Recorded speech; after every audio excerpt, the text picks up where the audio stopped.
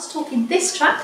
So Chris Saxon, an Oracle developer advocate for SQL, is here to help you get the best out of the Oracle database and have fun with SQL. Is that an exclamation mark? Or? Yes. Yeah. It's not SQLI. To help you with this, he blogs at All Things SQL and creates videos combining SQL and magic. The magic of SQL. Now I'm interested. Yeah. Right, so over to you. Oh, thanks. As you said, I'm Chris Saxon. I'm part of Stephen Feuerstein's Oracle Developer Advocate team. It's my job to help you get the best out of the Oracle database and hopefully have a little bit of fun, as you can see from all the chocolate over there. Just to put this in context, I work for Oracle, so all the examples and all the terminology I'm going to discuss here use Oracle database, but the principles are the same for all the major relational databases. So MySQL, SQL Server, Postgres, the fundamentals are all the same. They all use different terminology. There are subtle differences between them. I can't explain what they all are, but if you get the underlying concepts here, they will apply. You've just got to map the words and the terminology to their system. So let's get started. So any of you spent more than about 5 minutes trying to tune SQL queries, you've got some slow statements, you're going, why is it so slow? And you kind of learned, okay, well, indexes are good and they make things faster. But the SQL isn't using an index. It's like, why? Why on earth is it not using an index? What's going on? What am I doing wrong?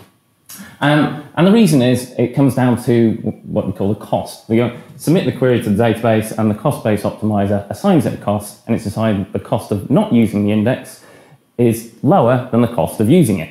Now, at this point, I haven't really explained anything. I'm just trying to say it is because it is, right? So what I'm going to do in the rest of this talk is explain some of the factors and reasoning behind that cost.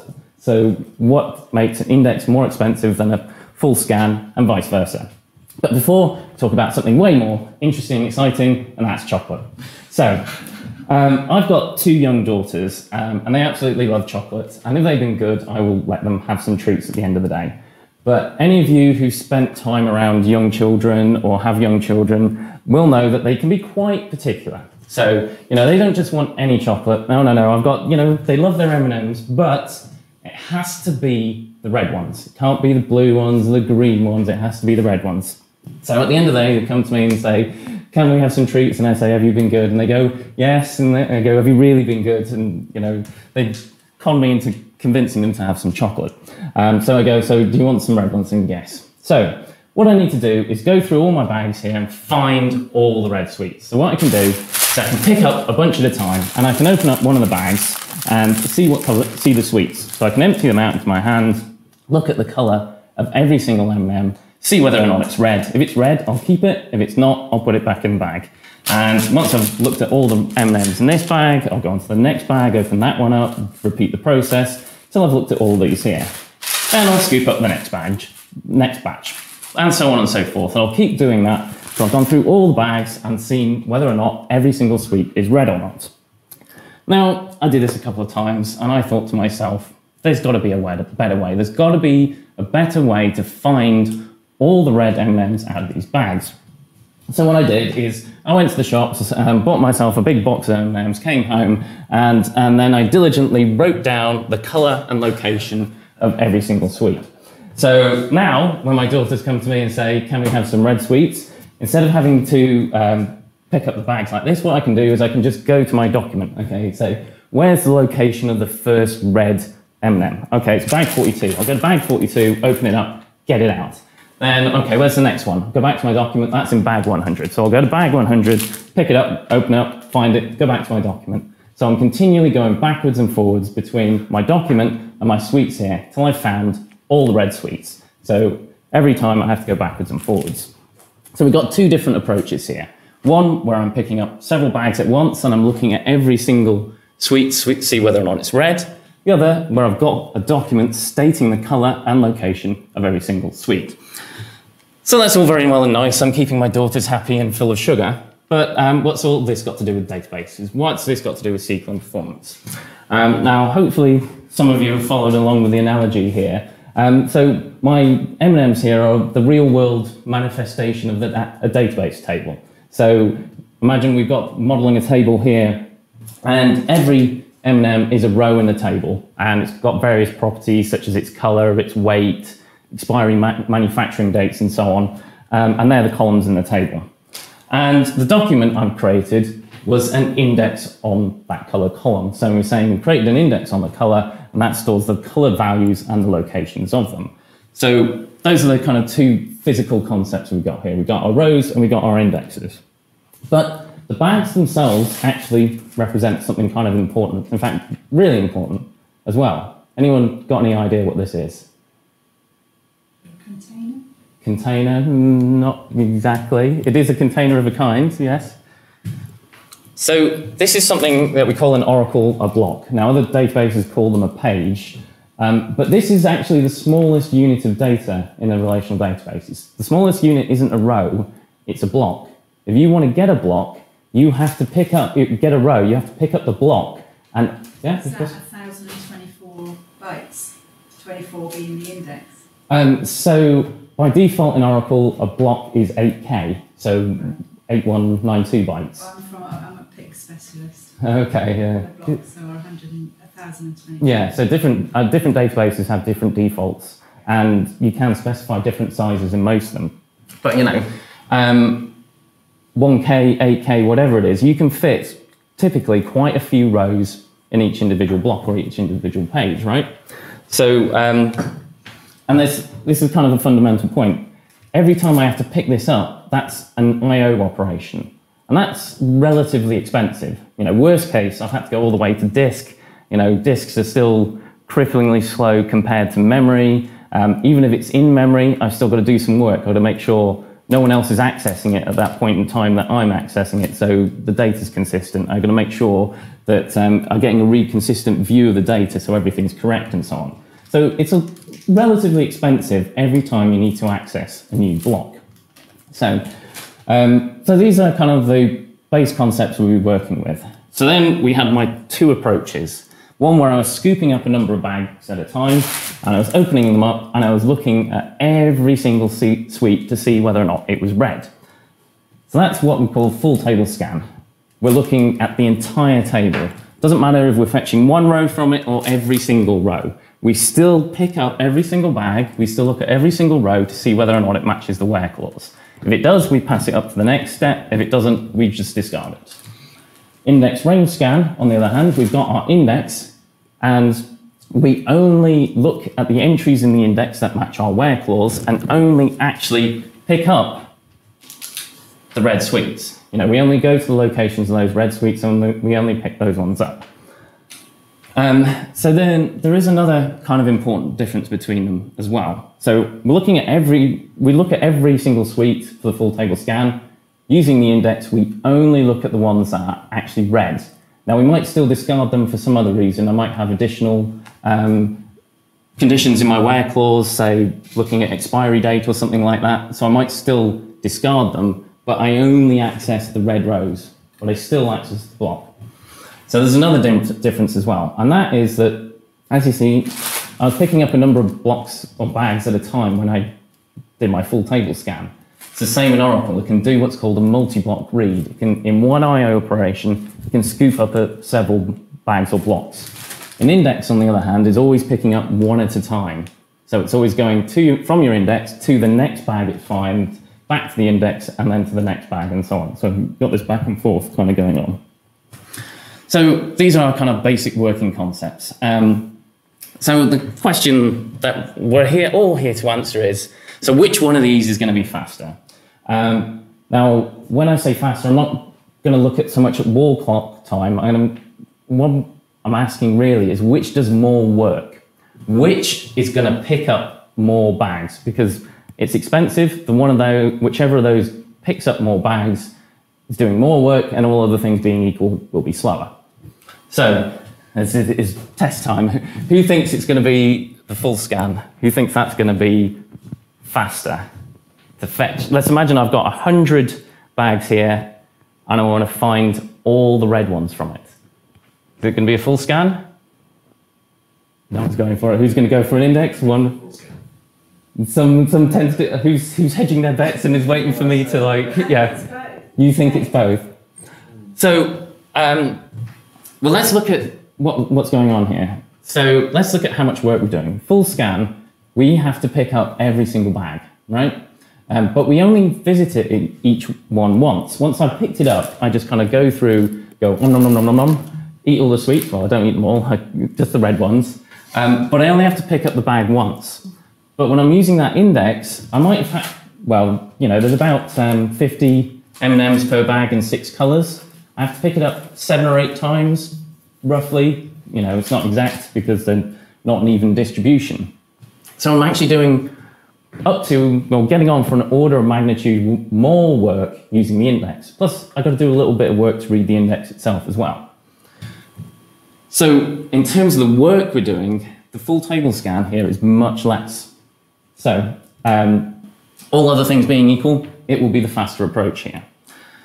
Let's look at a different scenario. Let's imagine something else. Let's say Mars, who make M&Ms, do one of these kind of promotions and they have a silver sweet in it and you phone it up and there's some premium rate phone number and they'll give you a year's worth supply of chocolate or whatever it is. And of course, you want to find that, you want the year's worth supply of chocolate. So which approach is going to be faster here? We've only got 100 bags, about 1% of them are going to have a silver sweet, so 1, 2 if we're lucky maybe. So which is going to be faster? So who's going to go full table scan this time? No one? Index? Yeah, everyone. So let's just remind ourselves on the work again. We still have to look at every single bag, look at every single row, see whether or not it's silver when we're doing the full scan. With our index, we just go to the document, find the location of that 1, maybe 2 if we're really lucky, sweets that are silver, and just pick up those 1 or 2 bags. So we've gone from a situation where the index was doing an order of magnitude work, or an order of magnitude more work than the full scan, to doing an order or 2 magnitudes less work than the full table scan. So when you submit a query to the database, this is what the cost-based optimizer is doing here. So you send your query to the database and it's going, okay, which approach is going to be faster? Which is going to do less work? Now, keyword there, estimates. So there's a couple of reasons why it's an estimate. It's kind of an educated guess. One is it's working off database statistics. So periodically, there's a job which will go through in your database and gather information about the table. So how many rows there are, how many blocks it uses, how many different values there are in the columns, what the high and low values are in those columns. And of course, as soon as that finishes, someone will come along and change some data. So basically, as soon as it's finished, it's slightly out of date. Only slightly, but over time it drifts and gets more and more out of date. This is why we periodically keep these stats. So you have a job to keep them up to date. So it's only as good as the information from that last statistics gathering. If you put 1 row on the table, gathered your stats, and they did a massive data load and there's now 1 billion, it's going to be meaningless. It's essentially guessing. So it's estimating from that point of view, and then it looks at the last known view of its data. Second thing is, it's got to trade off speed for accuracy. So let's take a medium complicated 4-table join. So there's 4 factorial orders of ways you could join those tables. You could go A, B, C, D, you could go A, B, D, C, and so on and so forth. So that's 24. Then there's 3 joins between them. So you always have 1 less join than tables you're joining, because you only join 2 at once. And there's 3 different join methods. So 3 3s 9, so we're now up to 24 times 9, so 250 odds. Keep things simple. Imagine that there's just one index available, so there's only 2 choices, index versus full scan. 500 possible ways it could combine those tables and access them to actually run the query. So that's already a fairly large number, and you see as you add more and more tables and more indexes and more possibilities, that just exponentially grows and grows. And it's quite quickly possible to end up in a situation where you've got thousands and thousands of possibilities. And of course, when you've got that many, at some point, some inaccuracies are going to arise. And there's some heuristics which will come in and mean that it might find an approach which is not as good as one which may be available because it takes some shortcuts. So it's estimating these calculations. So at this point, any questions actually or comments before I move on? Yep. The more times you've got the data in a table, the less helpful the index is. The more rows with the same value, you mean? Yeah, the more rows that have the same value, the less helpful it is. The less helpful the index will be. More distributed. Well, so let's have a look at this little demo just to kind of. So hopefully this will help. Any other questions or comments before we move on? No? Cool. All right, so I've got my table here. Hopefully that's just about visible. So you can see I've modeled.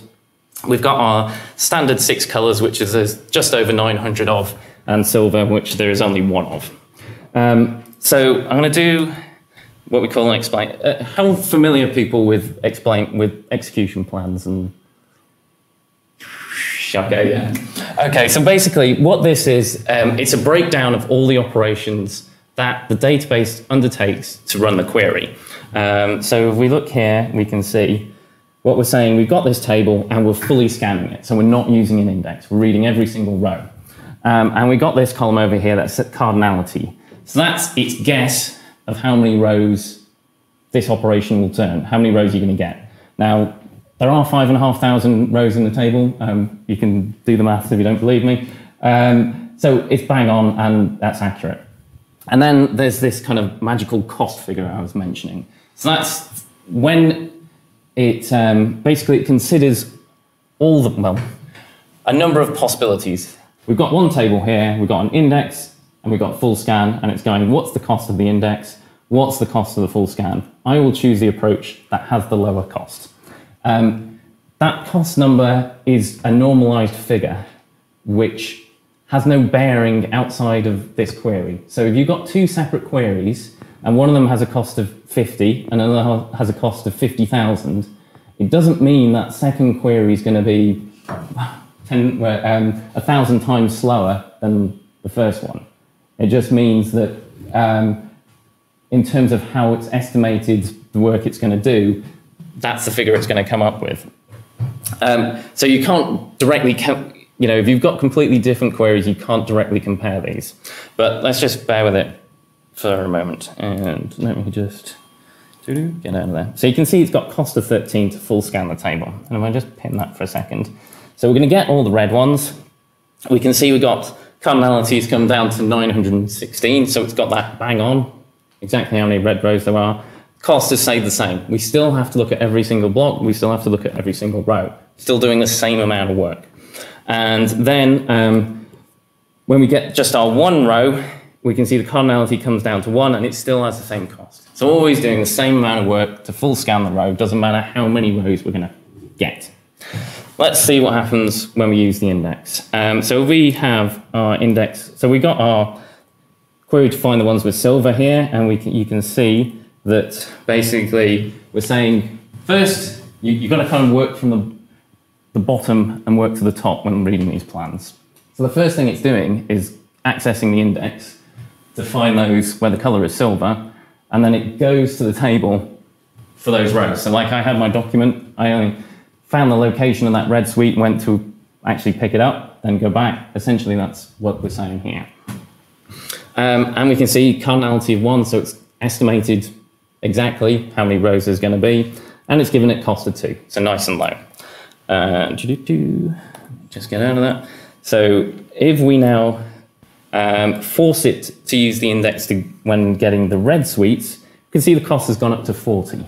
So the full table scan had a cost of 13 for red, 40 if we use the index. Fetching more rows using the index, cost goes up, the database isn't going to use it. And of course we can fetch all the rows via the index, where we start at the top of the index and just keep going backwards and forwards between the index for every single entry. Can do that as well, and the cost goes up, an order of magnitude again, more or less, so 230 odd. But what I've shown so far are explain plans. They are just a prediction. They're essentially a guess about what the database thinks it might do when it comes to running your query. So, if you're planning a long journey and you put it in your sat nav and it gives you a predicted route.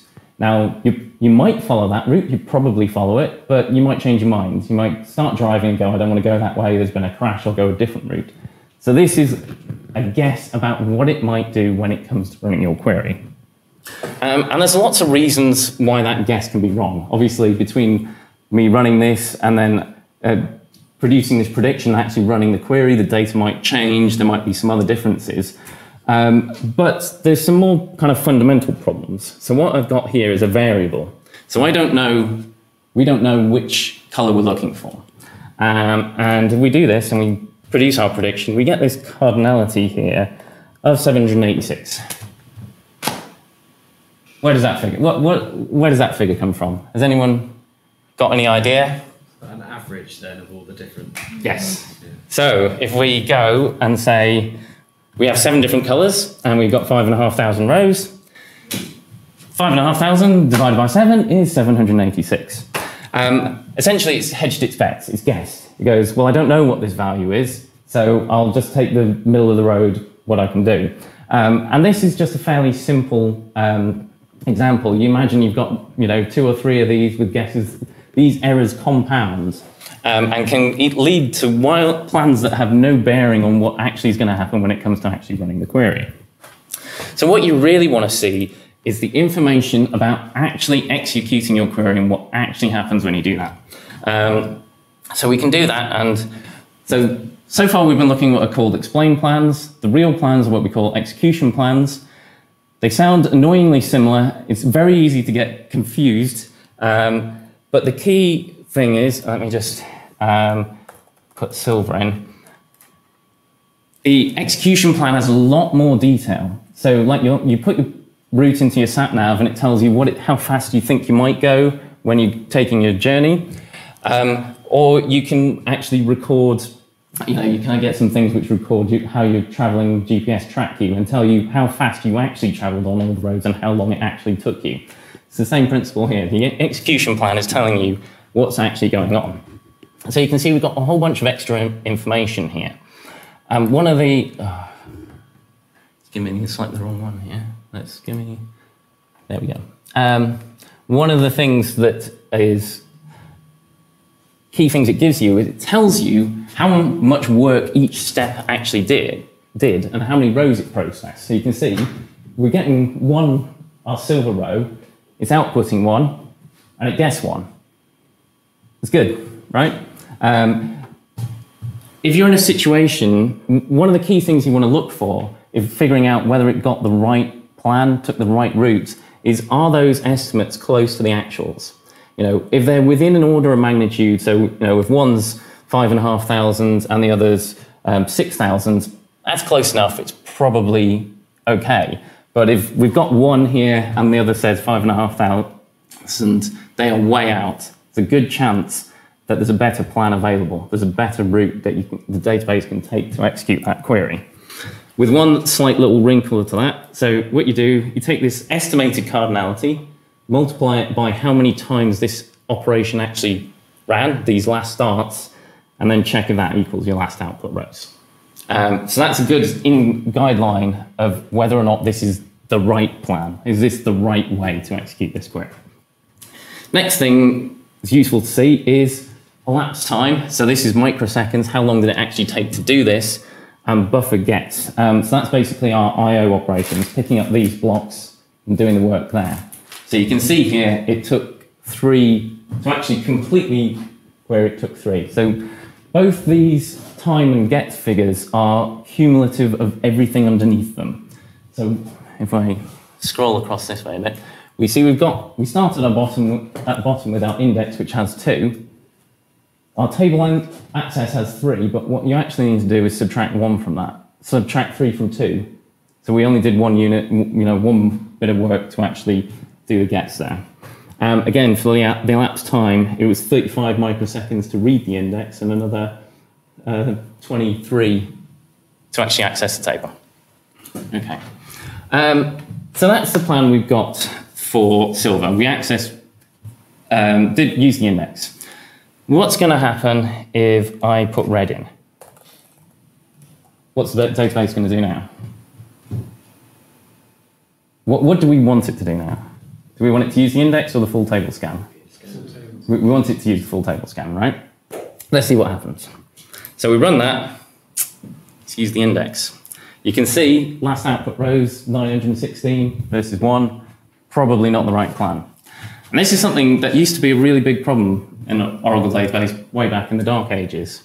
So the first time you run a query, it'll do what's called a little peek. It'll look at these values here and then come up with an appropriate plan. But if the first time you run that query, either the first time you deploy a new application or you've just restarted your database, and it happens to be an unusual or unpopular value, then you can end up with a plan which is not very good for the rest of your queries. And there's lots of hacky ways around it, but essentially you could be quite stuck. Fortunately, well, quite some time ago now, we addressed this. If we run this query again with red, oh, it's not going to do it now. There we go. It switched to the full table scan. It's able to identify that it got the plan wrong, or what it estimated was way out from what actually happened. Key thing to note here, it does have to get it wrong at least once before it will get it right. But unlike in the past, where if some unusual person came in and looked for the silver sweep first thing in the morning, everyone else would have slow searches for the rest of the day. Now it's just the second person who will have the search, and after that, everyone else should have good performance. Any questions on this before I move on? Is that only something that happens in Oracle, is it, or do other ones also? So, to be honest, I don't know. That technology has been in Oracle for 10 years now. So it's probably in other places. I would be surprised if it doesn't exist in some form in the other databases. That doesn't mean it is. Okay. I mean, something like SQLite probably doesn't, but SQL Server, Postgres, I'd be very surprised if they didn't. But I don't know enough about them to comment. You'll have to check. Yeah. Okay, so everyone kind of happy so far, right? And everything I've discussed so far, I made a colossal assumption. Does anyone know what it is?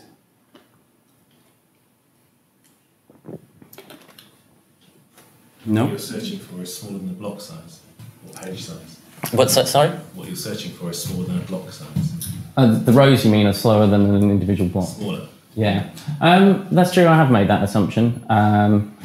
And yeah, I guess if the rows themselves, well, yeah, that gets a bit advanced and complicated. But that's not quite what I was thinking of. That is something we could perhaps check out that later if you want to. Is the assumption that you will ask for this question over and over? Just do this search over and over? Yeah, I guess I have, but that's not kind of what I'm thinking. Okay, so I made an assumption about how the data is stored in the table here versus how it's written in the index or written in the document. It's muddled up and not in order. I've assumed that there is absolutely no correlation between how the entries are written in that document versus how they are stored in the table. Let's make a different assumption. Yeah. Let's imagine that Mars decided to change their bagging process, and that in fact you only get one colour in each bag, right? So if we imagine here I've got all my 100 bags again, well, how does that change things? Well, very significantly, actually, because now if I'm just looking for the red ones, I no longer need to visit every single bag. I only need to visit the 16 or so, the 1 in 6 that actually have the red sweets. And let's go even further with that assumption. Let's imagine the order that they're listed in the index exactly matches the order they are in that table. So all the red ones, if we get to the red entry, so that starts at bag 20, this is bag 20, and all these red ones are all next to each other in that index. Well, You only have to visit it once. exactly. So I can just pick this up, and I can just go eating the sweets out of it. I still need to go back and forth between my index and my block, but I don't need to do all the work to acquire it, make sure no one else is accessing it, and so on. I can pin it in my hand. So if you look at the red list on the first slide, and you had some of the numbers, like there was 2 bags with 21 that were together, 2 bags with 83 together, and I scanned down to see if they were grouped together. Right, so... But I only did it on the red ones and then assumed that they were all... But they weren't in numerical order. Yeah, so I did mislead you a little bit at the start, just to help kind of make a point. Indexes are ordered data structures. So when you add an entry into it, things have to go in the correct location. And that location is determined by the values you're indexing, so the color. So it has to be sorted alphabetically. And then the location of that row. And the block makes up part of that location. So all the red rows in the same block will be right next to each other. So actually, really what you get in reality is something a bit more like this. The red entries in bag 1 would all be here, then I could read those, then I can move on to bag 2.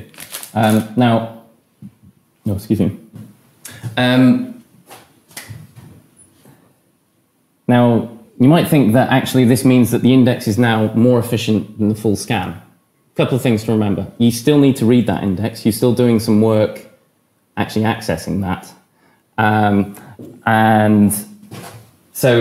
you doing single block accesses versus picking up several at once. Now, later versions of Oracle have changed that slightly, so it is a bit better than that. But fundamentally, if you still have to access every single block using an index, it's still almost always going to be slower than doing a full scan, because you've got to access the index itself as well. So this is a really fundamental concept, and it's what we call in Oracle the clustering factor. I believe Postgres call it the fill factor or something like that, or the databases have slightly different terms for it. But essentially, this is a measure of how well that logical order of the index matches the physical order of the data in the table. And in Oracle, at least, it's numeric value that starts with a lower bound of the number of blocks in the table, which goes up to the number of rows in the table. So essentially, it's a counter. When it gathers the stats, what it does is it walks down that index, and it finds, so it starts with the blue one, looks in bag 1, and then, okay, that's in bag 1. And then it goes, where's the next blue one? Where's the next entry? Is it in the same bag? If it is, it doesn't increment the counter.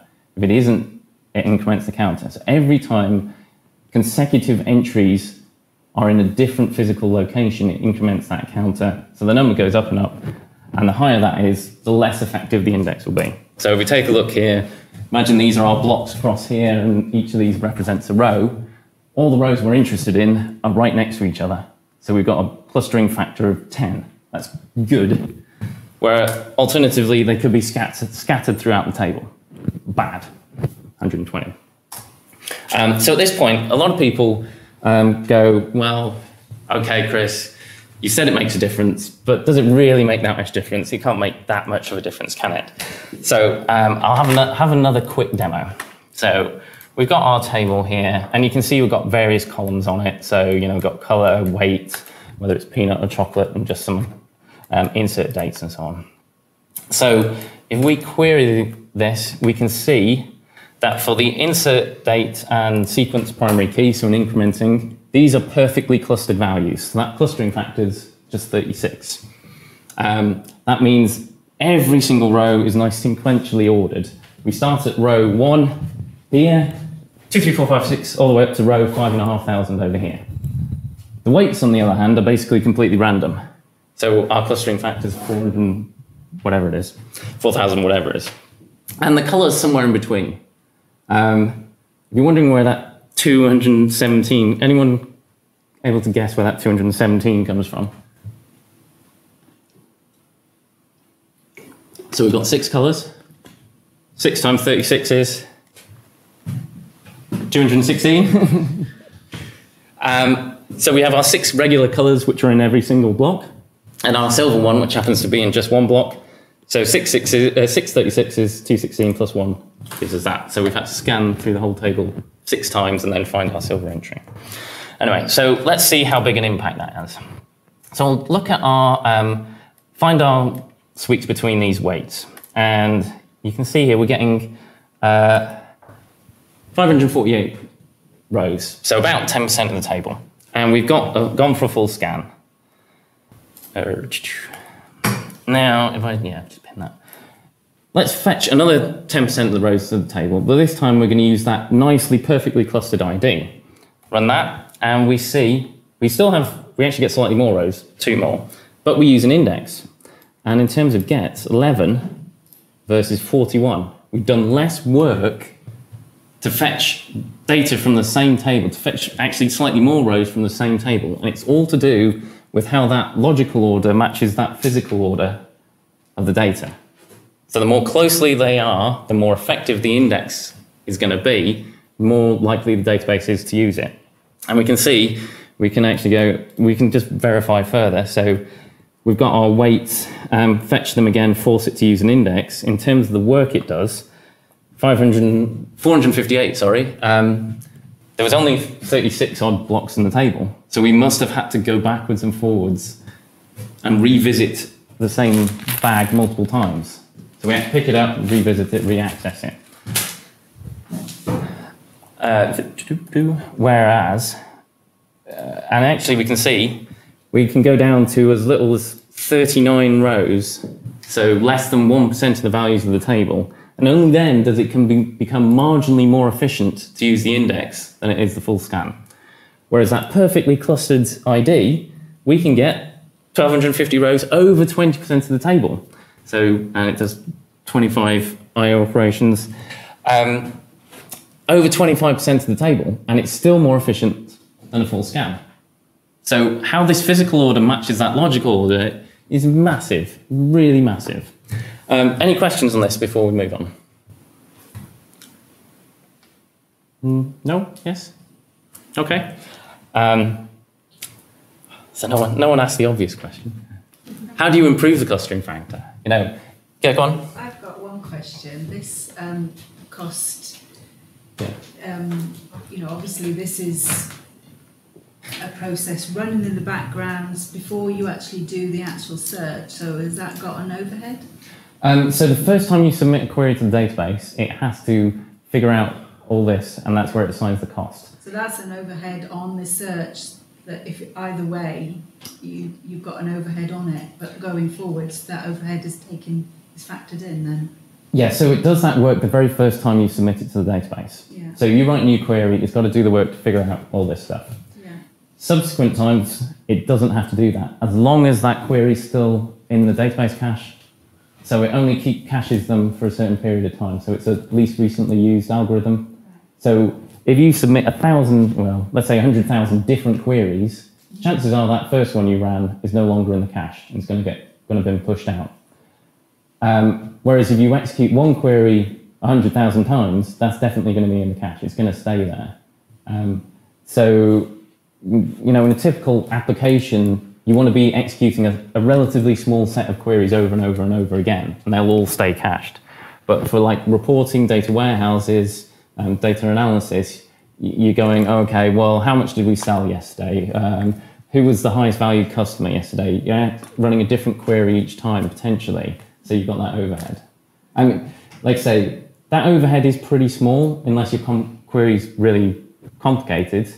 That's what we were saying about trading off speed versus accuracy. Yeah. The more complicated that query becomes, the slower that process gets, but we try and keep that as small as possible. So there might be times where it just kind of cuts off processing and has a better approach available, but it hasn't had time to find that. That's when you do cascading SQLs. Cascading SQLs? I'm not familiar with that term. Well, instead of doing the search with your whole criteria, you search and bring back a selection, and then you search on that selection. Oh, okay. So it's smaller, and that's more efficient. It depends. It's a complex thing, but basically, unless your query is really, really complicated, you probably don't need to worry about this. However, when you're writing an application, the key thing to actually, if I just pop back, what am I doing for time? Yeah, we're right. Okay. Sorry. No, it's fine. So here I've used what's called a bind variable. So what happens is it knows that it's the same query every time I submit that to the database. Now I could write it slightly differently. I could kind of quote it. I could do string concatenation. I could build up a string and pass it up so that I'm actually passing that, the query becomes that. Now, 6 different values, that doesn't matter too much, but if I'm searching by ID, 5,500 IDs, people are always searching by a different one, that's a different query each time. And then you potentially do run into that overhead, because it looks at that text and it hashes that and says, does this text exist in my previously run plans? If it does, it uses that. If it doesn't, then it has to go through all that work of figuring out the plan. And they also do other stuff like, a syntax check. Is your query valid? Have you got the permissions to run it? Blah, blah, blah, blah, blah. Do these objects really exist? Are these tables in your database? That kind of thing. So, does that answer your question? Sure. Let me just, all right, then, so how do we improve the clustering factor? How do you get it so that the data is nicely clustered? So all the rows you're interested in are right next to each other in the table. So in Oracle database, something to be aware of, by default, all the tables are what we call heap organized. This means that the database is free to stick the rows wherever there's space. So just like if you drop a grain of sand on the top here, it's probably going to go on the top, but it might roll down the side, it can end up anywhere it wants. If you're going to add a new row to a table, it's probably going to go at the end of the table, but it could go anywhere. If I take a bag out the middle, eat half the contents, I've now filled up left room for half a bag, so new rows could end up in the middle of the table rather than at the end. So by default, they're heap organized, so you have no control over where those rows go. Fortunately, there are a whole bunch of data structures you can use to force a particular order. In Oracle database, so one of those is what we call an index organized table. So normally you've got your table, you've got your primary key index, they're separate data structures. This combines them into one, so the table is effectively an index. Now this is where Oracle differs substantially to SQL Server. SQL Server, this is effectively the default. They have their clustered index tables.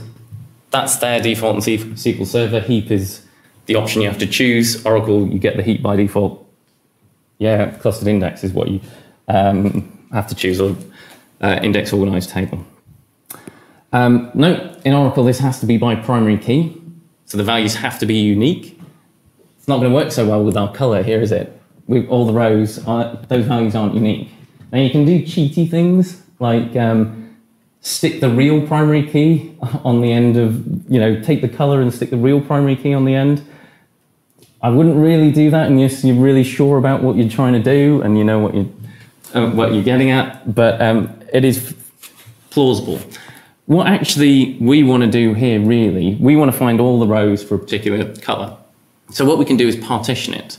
And what partitioning does is you say we're going to sort the data by this color and effectively split it up into separate subtables. So we partition it by color. We can say effectively, we've got all the yellow ones here, all the red ones here, all the orange ones here, and so on. So now, when we say look for the red ones, we go to the red subtable, and all those rows here are red. So, we're guaranteed that everything we're looking for is roughly in the same location. So that's probably more likely what we're going to look for here.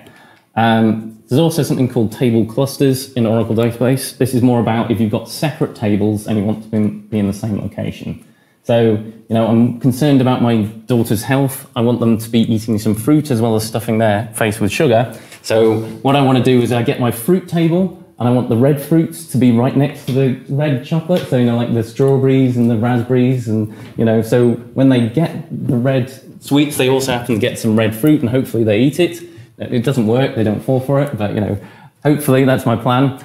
But the idea is then that this bag no longer contains just red M&Ms, it also contains fruit that happens to be red, such as cherries or strawberries or whatever. It's an advanced feature, lots of gotchas with using it. Read up carefully before going ahead and using it. It's useful to be aware of.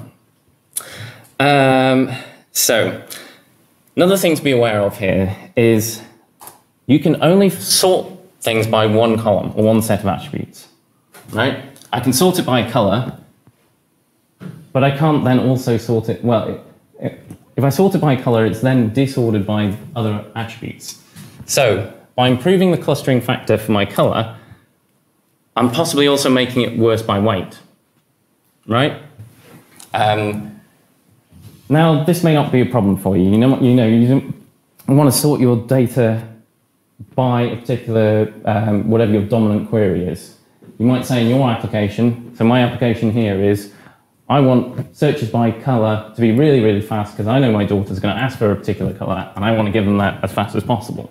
But, we don't think about it, but chocolate does have an expiry date. It's usually so far in the future and we eat it so quick, we never hit it.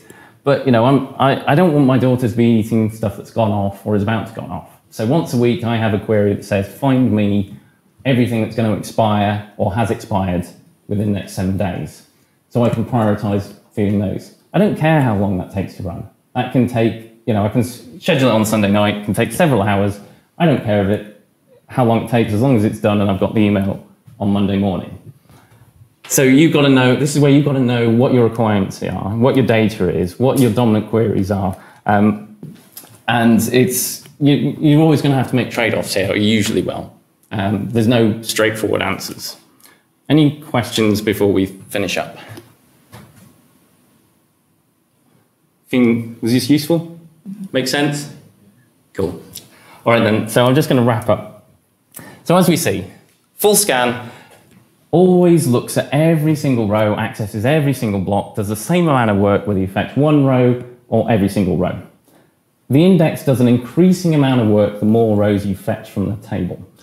But the cutover point of when that's more work than the full scan entirely depends on the physical order of the data and how well it matches that logical order that the index imposes on it. So quite often when optimizing queries or when people start learning about SQL tuning, one of the first things they start to ask is, how many rows do we get from this table? So, is it turning 1 row, 2 row, and so on, to decide whether or not it's using an index. And I contend that actually, that's not really that useful a thing to know. I mean, okay, if you're fetching 1 row, you want to use an index, pretty much always. If you've got like a top end, you want to do top 10 rows for your kind of search results, again, you probably want to use an index, almost always. But what if you're fetching 100 rows from a table, 1,000, 10,000? Should you use an index? Should you use a full table scan? I don't know. It's not really that useful to think about rows. What you really need to think about is how many blocks or pages, I/O operations you're doing using that index versus how many blocks there is in the entire table. Unfortunately, there isn't really a good way to know this other than running your query. You have to run the query to find out how much work it actually does. And of course, could just be, let's say, Mars do some, I think they've got like white ones. No, it's Skittles who have the white ones at the moment, don't they? So you've got your normal different coloured ones, and then you've got a whole batch of white ones, which are nicely, perfectly clustered. So you could even have sub-clustering of your data within one table by the same column. There isn't really an easy answer to this, but things like the clustering factor are a proxy which will help you understand it. If you really need performance to be really good for a particular query on particular columns, look at those data structures which enforce a particular order on it. So thank you all for joining me. I'm Chris Saxon. I hope you enjoyed it. Enjoy the rest of the conference. Help yourself to chocolate. Do we need to brush off? Or? We have 8 minutes until we need to be in track 1, here in the finale, if you like. So, any questions? No? You've got an index with multiple whole columns in it. So basically, so there's a couple of things that can happen there. Let's imagine we've got an index on colour and expiry date. So if my where clause includes both colour and expiry date, we find those entries in the index that match those, and we only access those rows. If I only search by colour, then in effect, the fact we've got expiry date is irrelevant. It still finds the location of those red rows, and we can use it or not use it as appropriate. If So we've got colour first and then expiry date. Basically, the index is a tree, and it sorts all the data first by the first column. Then it sorts by whatever the second column in the index is, and the third or whatever. If you search by whatever the second column in that index is, it's very unlikely to use it, because essentially it has to kind of like, there are some edge cases where it can, but generally speaking it won't. Okay. So something to be aware of. Yeah, no, that's cool. Yeah. So there's another question, was that Theo down? That's not really a question. Go on. It's probably not the right place to say this, but when you were talking about all the clustering there at the end, I just started thinking NoSQL. NoSQL, in what sense? Like what you're trying to do there is you're trying to access data in different ways, different views, depending on your application. Your application wants to see that data organised differently, and you start to talk about how the subtables are made, or so-called subtables from those things. That just makes me think NoSQL, because in NoSQL you're going to just do that yourself, make everything, create the data how you want it to be. Yeah. So that's normalisation, isn't it? Well, or not normalisation is the case. So let's say you're searching for orders by customer ID. And so you build your orders or by order ID. So you've got all the information for the order, and it's all in that JSON blob or whatever it is. And you always search by ID. So that's all right in the same location. So what happens now when you want to search by customer ID? Well, are you going to duplicate every copy of your data in a different access? Yeah. Really? How do you keep them all in sync? Yeah, that's the problem, but yeah. You know, I just put that forward as something that just was going off in my head as you were talking. Yeah, I mean, you know, if you want to do it, if you're prepared to, if you're happy to take the work of maintaining all those cross-references, because of course, let's say the customer decides to delete all their orders or something. Okay, you've searched by customer ID and deleted all those orders, but then you've still got to scan through your order representation of that table, look through all of them to find the customer ID. This is like when the person wants to come in and query, it's faster. It might take a lot of work to produce that on writes and keep all that all in sync. Well, yeah, but it's especially like things like in-memory stuff. In-memory is a bit different. I use cross-referencing quite, you know, I do that cross-referencing, and I think it sometimes, if you're doing, you know, if you don't know what the user wants, but if you know the user's going to want that information, just those jobs, you know, and there's only 10, then, you know, to take the time to write those into an you know, cross-reference index, it pays dividends. Yeah. If you know that your data is only ever going to be accessed in a particular way, that can make sense. Part of the reason for storing in the table and row data is that it's generic access, in the sense that you don't know what your requirements are going to be tomorrow. You don't want to have to rewrite, you know, the customer comes along. Actually, there's a quite good story, someone who did a NoSQL database they tried to build their own IMDb clone, and basically they did it in NoSQL organized by film. And that was fine, everything worked. And then someone said, well, we want to search by actor. Oh, yeah, of course. And now, what would have been no work at all for a relational database was like months of work for them to have to rebuild all that data.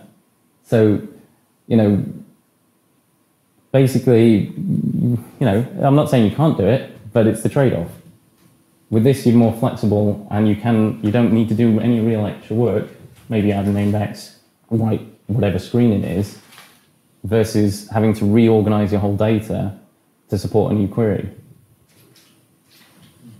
I just wanted to annoy you. No chocolate for you. Thank you very much, Chris. Yeah, no worries. Feel free to take some chocolate.